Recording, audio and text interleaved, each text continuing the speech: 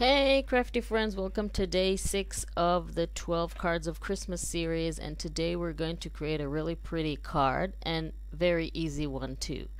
So this card is going to be horizontal, so you need to get your card and then we're going to cut the card. Yes, definitely don't get scared.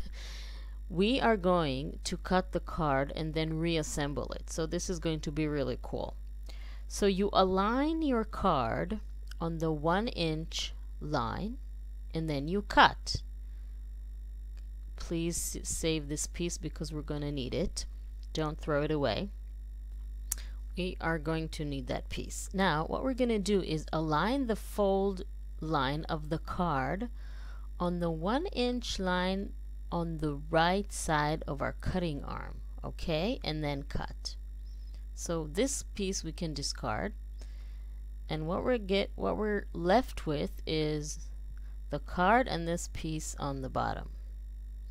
So what we're going to do is reattach the card back together with trees. But first let's cover the front of the card with 2 pieces of cardstock, and my rule is pretty simple. You simply measure the area that you need to cover and then subtract 1/4 of an inch. So if you need to, let's say, cover an area of 1 inch on 2 inches, then you simply cut a piece of 3/4 by 1 3/4. That's the rule. And then you're left with a nice margin on the edges of the surface that you've covered, and that's really cool. So now I want to show you how to cut your trees. The trees are those who are going to bind those 2 pieces together. So I'm measuring roughly, very roughly, the distance between the 2 pieces that we need to attach, and then I'm going to take my ruler and also measure. I want to make 3 trees, so I need to measure the distance between each of them. And now I'm going to draw the first triangle, which is going to be my template. So first I'm marking 1 1/4 of an inch, little dot there, because I want to draw a line. Now I'm marking the length of the tree, which is again 3 1/4, and then basically I've drawn a square. Now all I need to do is find the center of the top of the square,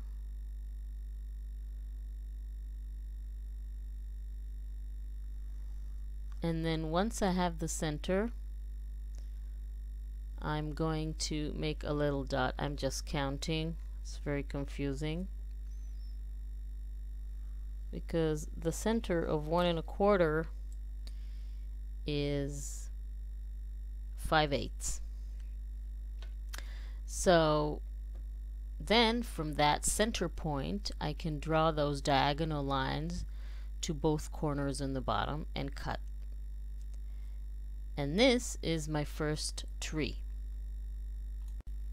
Now once I cut that first tree, I can use it as a template to draw the other 2 trees, and then I'll have 3 trees. And since I'm using a double-sided cardstock, I can change the directions of the tree, but I think I'm going to use them all on the same side. So simply take your pencil and just 2 lines, trace 2 lines while aligning it with the bottom of the paper, and then you have 2 more trees. So it's very easy. Cut them out, and once we'll have those trees, we'll be able to combine our card or reattach the card's pieces back together. So now I have 3 trees, And now what I'm going to do is find the center, but first, before I find the center, just cut out one strip of paper, and then from that strip of paper cut 3 little squares, 3/8 by 1, and these are going to be the trunks of our trees. So now I need to measure to find out where to put them, and I've already measured. Well, I'm eyeballing it, but if you need to, you measure the center, and then you put your first trunk, and then you measure the center between the trunk and both edges, and once you find that center, you put your other trunks as well.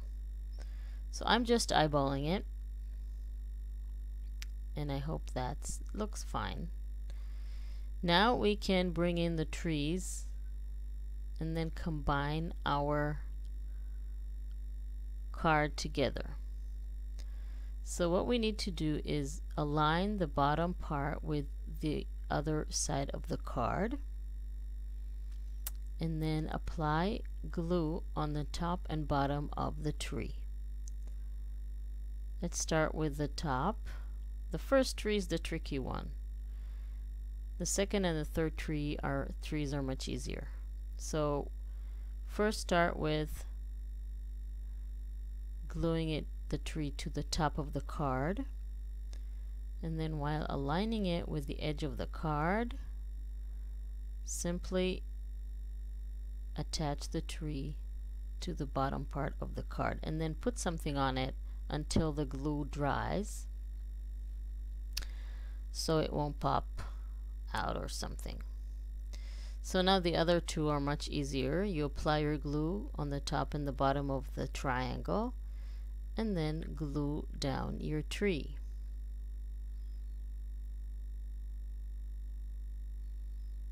And then the third one. Isn't that a really cool idea? You get that effect of a gap. Now once that's dry, make sure it's dry before you remove your scissors or the heavy thing that you put on it. So this is how the card looks. It's really cool. Now I'm just adding some pearls on the top of each tree. You can use rhinestones or little stars or whatever you have in your stash. Just putting them on top of the trees, and then I've also added season greetings with some letter stickers, and basically the card is ready. I really like this idea. I love it where there is this gap, so I really like that. So I hope you like that too, and thank you very much for watching. Make sure to tune in daily because we have 12 cards of Christmas. That means we have a new card every day. So this is halfway already, and I'll see you all tomorrow.